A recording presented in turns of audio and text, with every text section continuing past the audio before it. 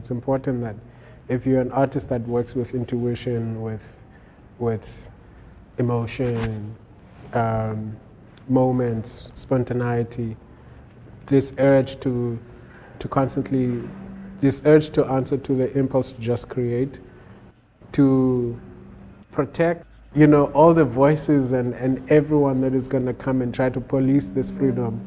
It's very, very important to constantly be building on it to really make it really strong, so that whoever comes and says whatever they want to say, but to be very, very firm at it, because that's the source of the image making.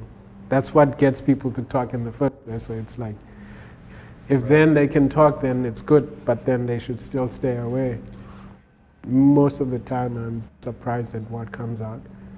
And I wonder sometimes of my own psychology, of my own experiences, previous life, genetic memory. Maybe, this is my second life reincarnated, and I lived as, as something else before, and I'm maybe channeling all of these things through, through tapping into the subconscious. The things that my brain wouldn't remember, but somehow intuitively, by letting the left hand loose, things kind of flow out. I want to keep bringing and introducing animals into this painting subject.